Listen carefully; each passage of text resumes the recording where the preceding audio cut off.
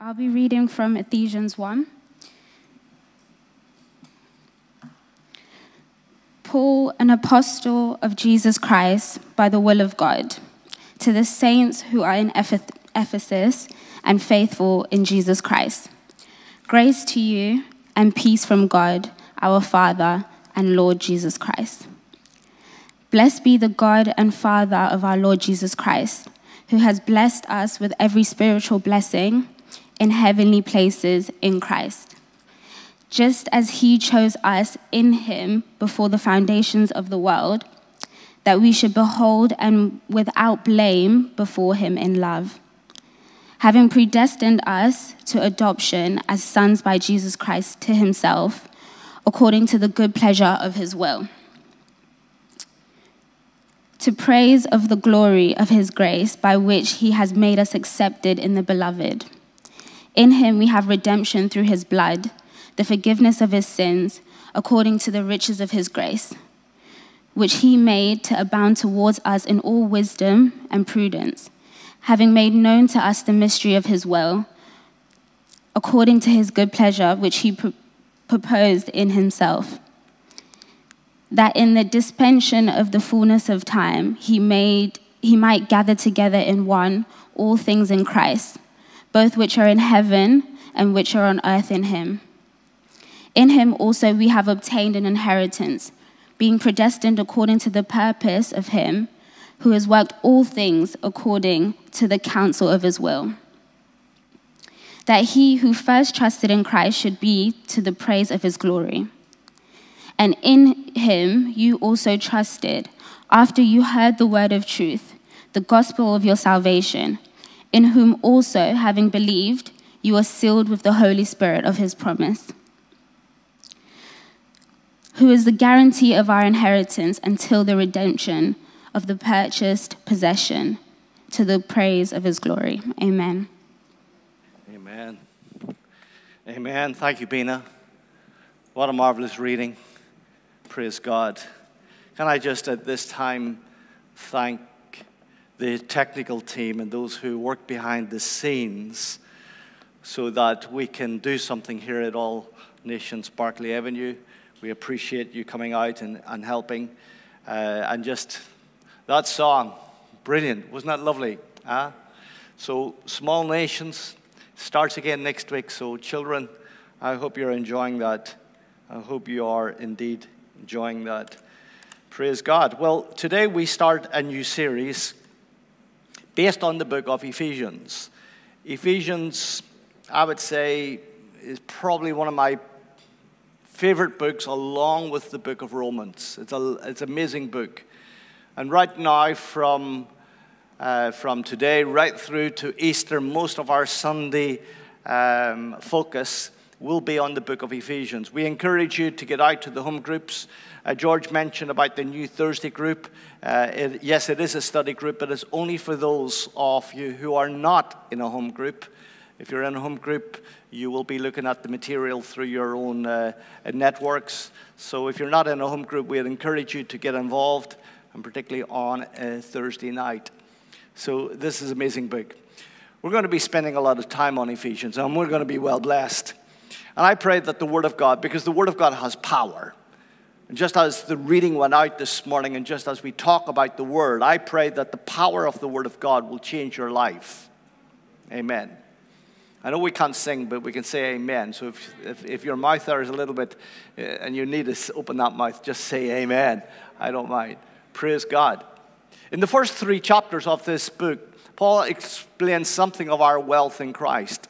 Something of the riches of our inheritance, that we've been forgiven, we've been redeemed, we've been accepted. It's an amazing, amazing introduction. And in those first three chapters, he sets a foundation talking about our wealth and who we are, how rich we are in Christ. Then from chapter 4, he changes to a practical section of his letter. And he says, walk worthy. And the word walk is interesting because it's mentioned several times throughout the book.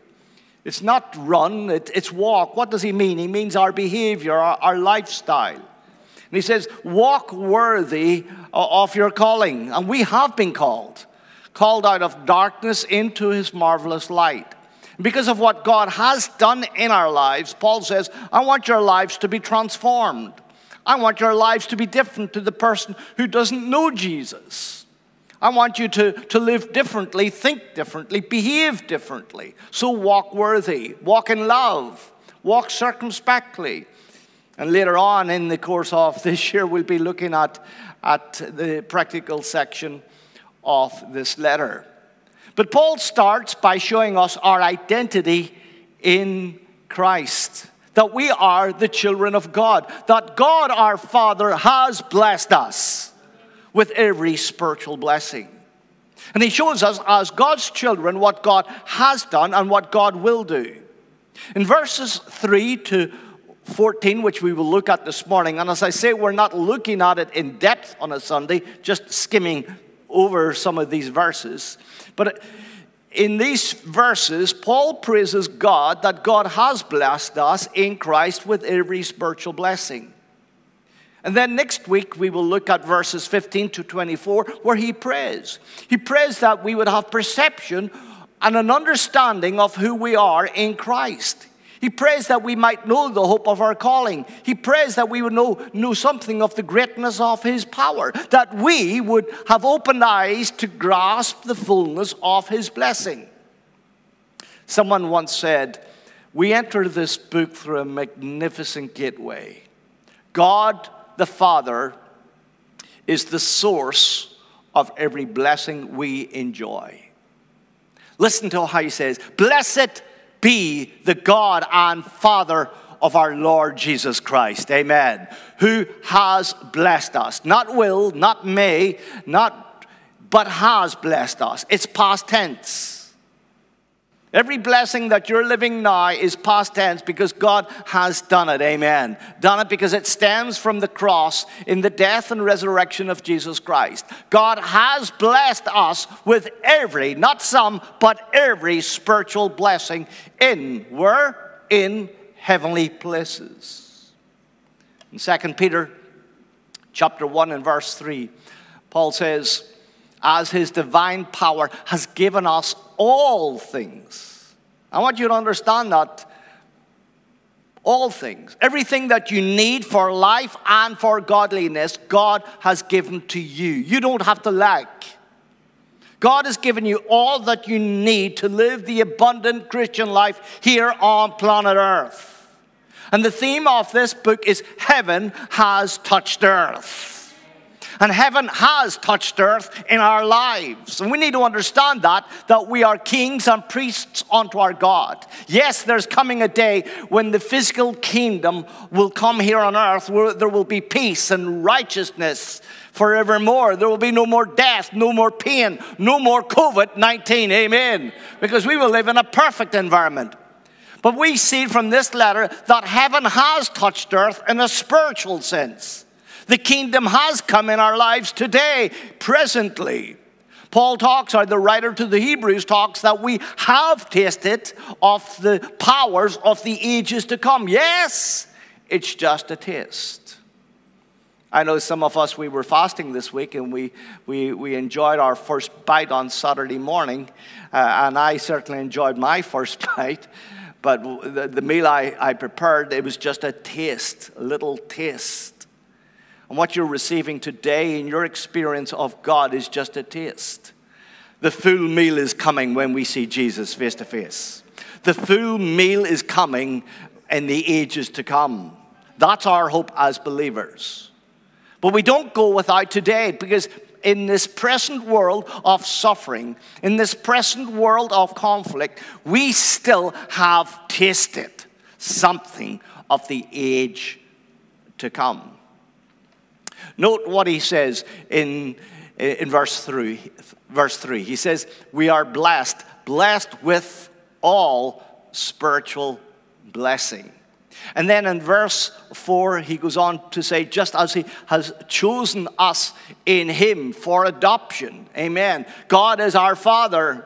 We are heirs and joint heirs with Jesus Christ. We have been chosen and adopted into the family of God. The church in which I belong to, and the church in which God called George to in Christ 40 years ago, George. Happy birthday, by the way.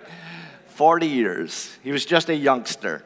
But boy, we celebrate. We celebrate a journey of life because God has adopted us into his family. But the church we belong to is not an afterthought. Because before the foundation of this world, God had George in mind, not 40 years ago, but before the foundation of the world. Amen. God had a purpose for our lives. And to be members of his family here on earth, what amazing thought. We have been adopted into the family of God. Paul says, having predestined us to the adoption as sons by Jesus Christ himself, according to the good pleasure of his will. In verse 6 he says, to the praise of the glory of his grace, by which he has made us accepted. Praise God. Accepted.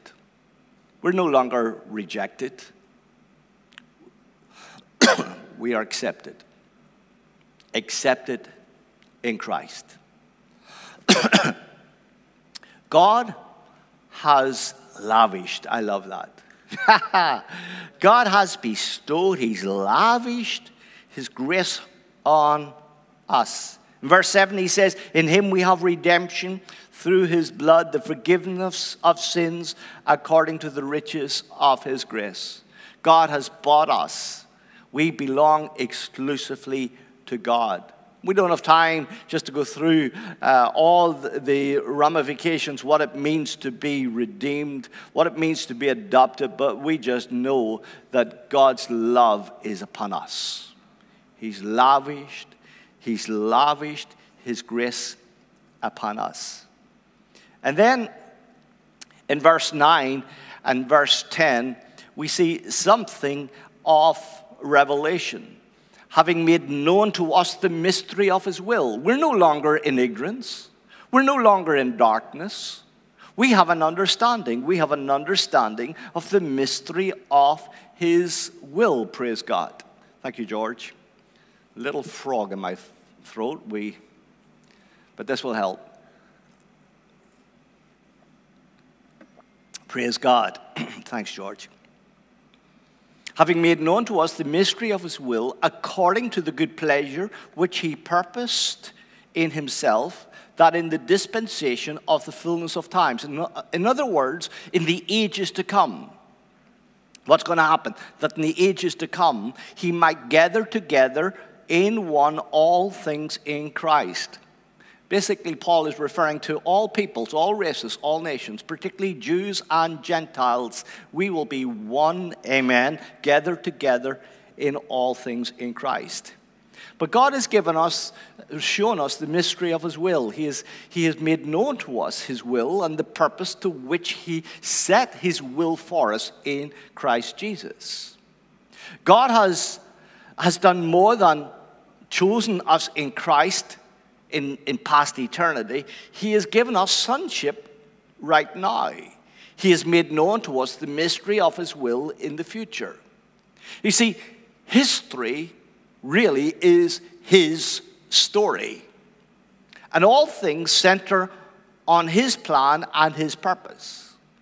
And the world may live in fear for the future. In fact, many people today live in fear and anxiety. A lot of fear because of what's going on with COVID-19. Can I just say, just kindly and with gentleness and with grace, God has called us not to live in fear. He has not given us the spirit of fear, but the spirit of power and love and of a sound mind. He's called you to be wise, but not fearful. Because my life, every day, is in God's hands. I need to trust God, amen. I don't run around waking up in the morning afraid. I wake up in the morning with peace in my heart that God is in control. And we need to understand history is his story, that his purpose and his plan is in his hand. And as believers, our future is moving toward a climax, and God is in the center of it. Praise God. In verse 11, he goes on to say that we have an inheritance. In him also, we have obtained an inheritance, being predestined according to the purpose of him who works all things according to the counsel of his will. Remember, you are what you are by the grace of God. But it was God who took the first step. Because the Bible reminds us that we were without strength. But whilst we were without strength morally, spiritually, we were dead. Whilst we were without strength, in due time, God sent his Son to die for us.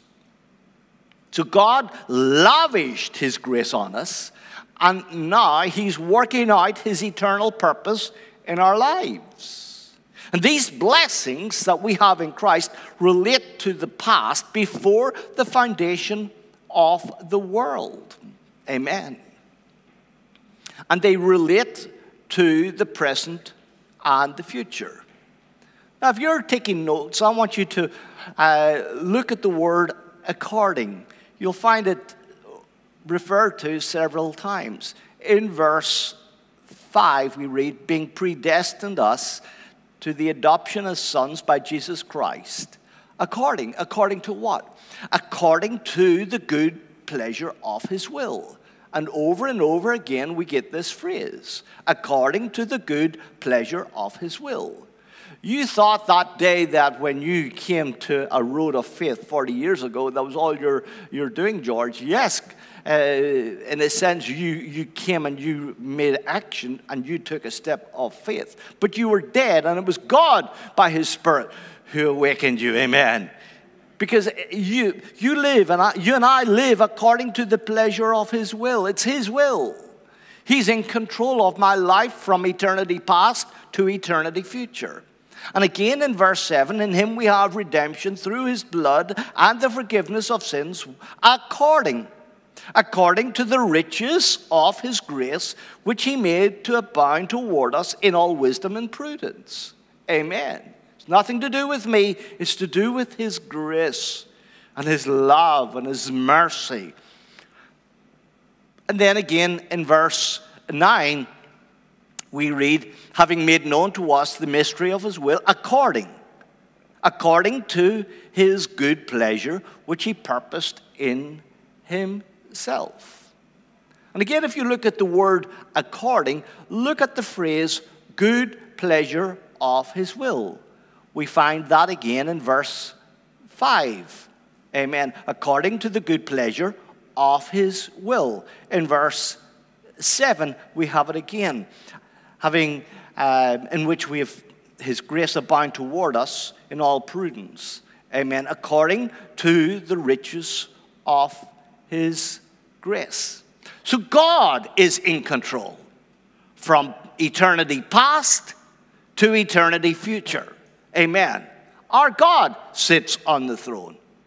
So on a practical way, as we're looking at the Word of God this morning, I want the Word to give you power. I want the Word to go out this morning with power. And if you're living in fear and wondering what life is going to be, I pray in the name of Jesus that peace will come to you right now.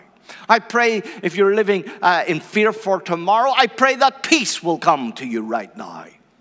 I pray that the Word will bring peace and joy into your life, and you will understand that God is in control of his plans and his purpose for our lives.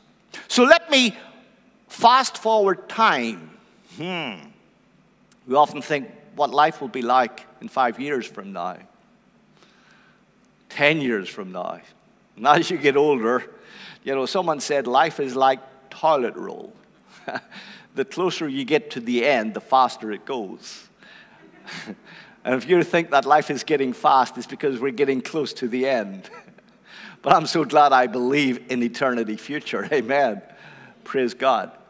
So let's wind the clock forward, not 10 years, not 20 years, but 100 years from now, 200 years from now, 1,000 years from now. What will life be like? Well, Paul tells us something here in Ephesians just about life in the future, amen. God's kingdom will come in perfect peace and harmony, having made known to us the mystery of his will, according to the good pleasure which he purposed in himself, that in the dispensation of the fullness of times. You might want to underline that. There's another age coming, praise God. You see, when I die, life doesn't just stop. I do not believe in annihilation.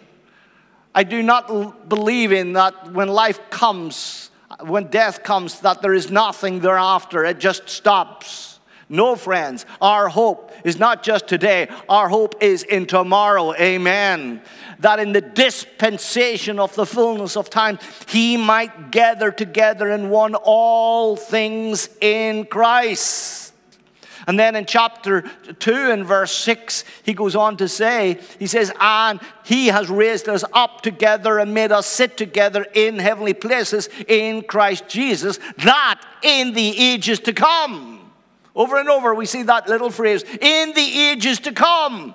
He's going to show us off. We're going to be trophies of his grace. We're going to be looked at and said, there's my church. The redeemed, the ones I adopted into my family in the ages to come.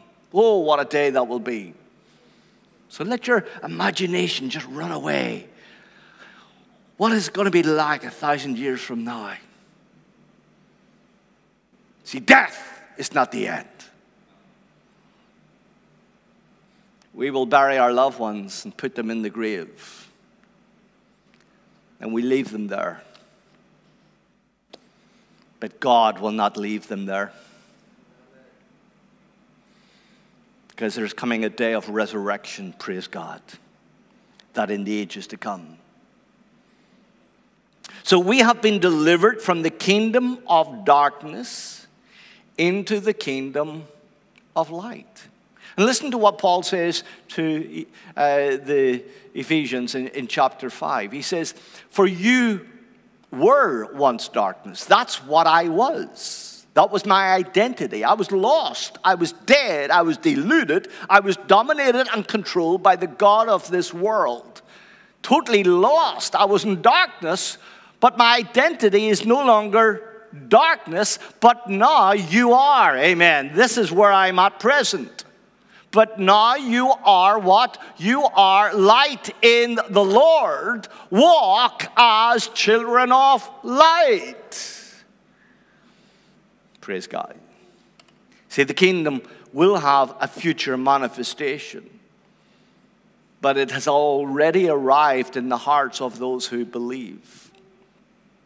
Heaven has touched earth. Heaven has touched earth. Did you pick up the little phrase, in heavenly places? We've been blessed with every spiritual blessing, not some, but every spiritual blessing in heavenly places. In verse 3. In verse 20, we read the same of Christ, where we read he sits at the right hand of God. Verse 19, God raised him up from the dead and seated him at his right hand, where in heavenly places. And then again in chapter 2 and verse 6, we read the phrase again, and raised us up. You see, Jesus was raised up, we're raised up. Raised us up together and made us sit together in where? Heavenly places in Christ Jesus. And in chapter 3 and verse 10, we read, talking about the church, to the intent that now the manifold wisdom of God might be known by the church. In other words, the whole diversity and the spectrum of beauty, and the spectrum that the fact that we're all from different cultures and different races. Amen. Hallelujah. Different tribes, different nations, all shapes and form. But this is the manifold wisdom of God, to the intent that the manifold wisdom of God might be known by the church. Who to? To the principalities and powers were in heavenly places. Heavenly places does not refer to heaven itself, but the realm in which you and I live. We see in chapter 1, it's where Christ sits. In verse 19, we read that, let me read from verse 19 of chapter 1. And what is the exceeding greatness of his power toward us who believe, according to the working of his mighty power, which he worked in Christ when he raised him from the dead and seated him at the right hand of God, where in heavenly places. So heavenly places is where Christ sits. It's where you and I as believers sit. Because when we look at this later on in chapter 2, we see that because of his mercy and grace toward us, we who were dead, God has raised us up, amen, and he has made us sit together, who with Christ were in heavenly places. Now, you can say amen there. I know you're dying to shout. That's where we sit, friends. So heavenly places does not refer to heaven. It refers to the realm in which I live. I live in heavenly places. Joy, peace, life. Amen. No longer fear, but joy. No longer death, but life. So we can just say, glory be to God. So right now, in our present world, in the midst of all the pain and suffering and all that's going on with COVID-19, we can still enjoy the privilege of being blessed with Christ. In life and in death, no matter what comes my way, nothing can separate me from the love of God, which is in Christ Jesus. Praise God. Then in verses 11 to 14, Paul looks at the scope of these blessings. Not only have we received an inheritance, we are an inheritance. We belong to God. God delights in us. Look to what he says in verse 13. In him you also trusted after you heard the word of truth, the gospel of your salvation, in whom you have believed. In whom you also trusted. You see, faith is the key in receiving the blessing.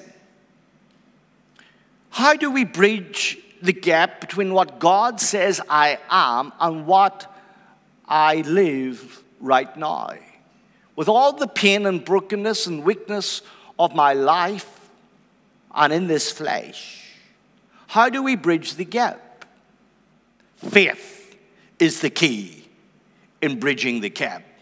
Faith is the key in me walking in my identity. Rather than living in fear, with no understanding of who I am, being robbed of peace and joy, being robbed of life itself, faith is the key. And I pray as believers that faith will arise in our hearts, amen. That we will live the life that God has ordained you and I to live. So this is my perspective in the mornings. This is my perspective in the midday. This is my perspective when I put my head on the pillow at night. God is in control of my life, amen. I no longer look at the struggles of life. I don't deny them, but they're not my focus. I will focus on the blessing. I am blessed with all spiritual blessing in Christ Jesus. And as long as you live here on earth, there will always be a gap between your position in Christ and our experience of that position. Don't ever let someone say, well, you can reach perfection and you'll reach a day here on earth that you won't sin. I had some like that at All Nations at one time. In fact, you couldn't be honest with them. You couldn't say that you're having a bad time. Well, you shouldn't be having a bad time because you should be living in perfection. I got rather annoyed. I met someone in the toilet, of all places. I said, I had a bad week this week. Oh, Pastor, you shouldn't have a bad week. I thought, oh, I won't talk to you again, but I had a bad week. There are those who just, they live on it's not real. There'll always be a gap from my position in Christ to my experience of that position. However, God does want me to walk by faith, amen. But I will never be perfect. I will never be perfect. I will only be perfect one day on this planet when Jesus comes. And I will see him as he is, and I shall be like him. But listen to what Paul says. Having heard the word of truth. Hearing the word is the first step in moving into Christ. Faith comes by hearing, and hearing by the word.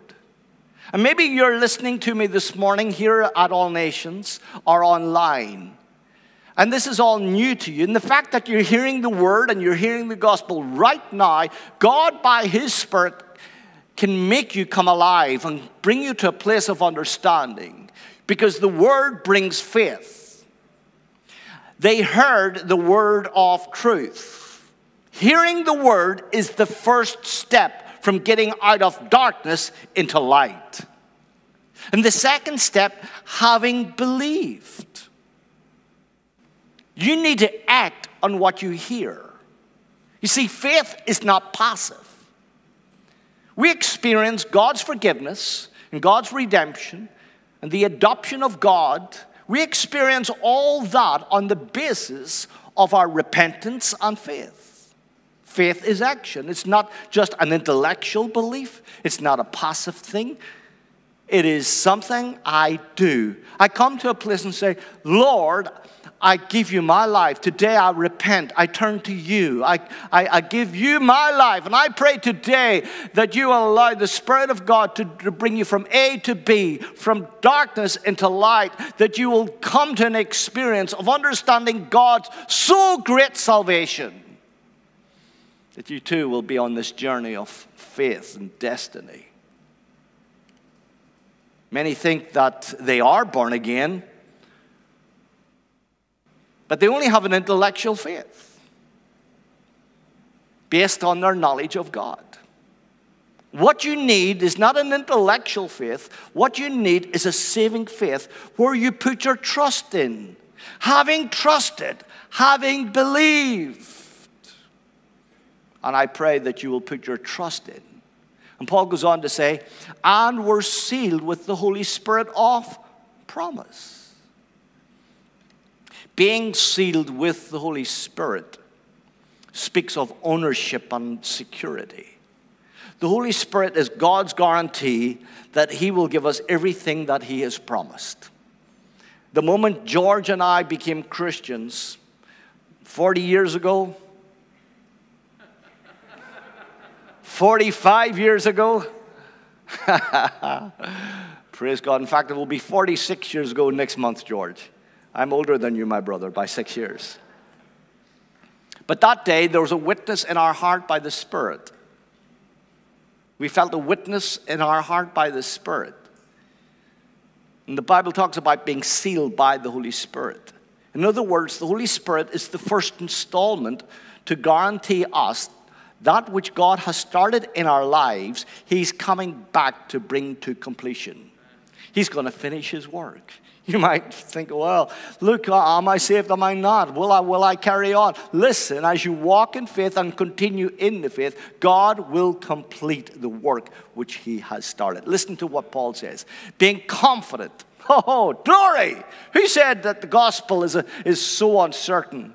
One bishop said that one time. But we don't believe that, bishop. We believe the word of God. Amen. Being confident of this very thing. What very thing? That which God has, that good work that God started in our lives, he will what? Listen, he will what? He will bring it to completion until the day of Jesus Christ. There's our hope, friends. Here's the book of Ephesians. You are blessed. You are redeemed. You are adopted. You are accepted. God has lavished his grace upon you. Everything we have, it comes in Christ. It comes from God and it returns to God. It begins in his will and it ends in his glory. And I pray that you will discover something of God's will for your life. And I pray today that you will just allow God, for those of you who are believers, that you will understand your identity.